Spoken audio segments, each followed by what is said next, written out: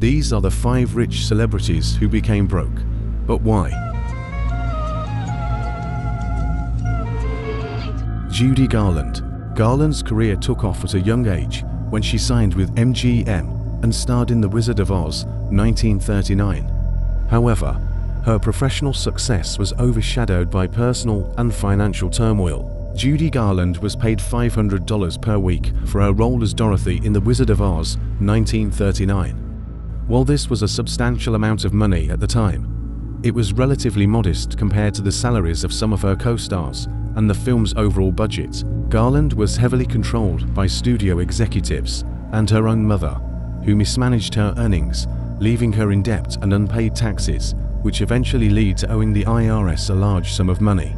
River Phoenix. At a young age, Phoenix was regarded as a young actor with promising talent. In the entertainment world, he was known for his music and acting skills. However, Phoenix experienced personal challenges, particularly with substance abuse. At 18 years, he was indulging in all sorts of drugs, which massively had a great impact both on his finance and health.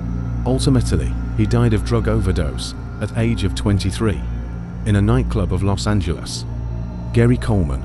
Gary Coleman became popular at the age of 10 when he started playing the character Arnold Jackson on the television sitcom Different Strokes, which premiered in 1978.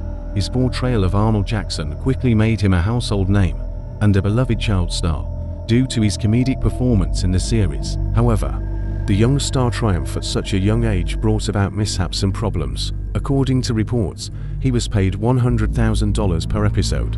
Gary Coleman filed a lawsuit in 1989 against his parents, former business advisor, and his estate management, claiming they had misappropriated his trust fund. He accused them of mishandling and misusing his earnings from his career as a child actor. The case was settled in 1993. Although Coleman was awarded $1.3 million, he battled serious health issues. In 1999, he filed for bankruptcy. Remind us other actors who are victims or mismanage their wealth leading to bankruptcy. Don't forget to like, comment and subscribe to High Star 1001.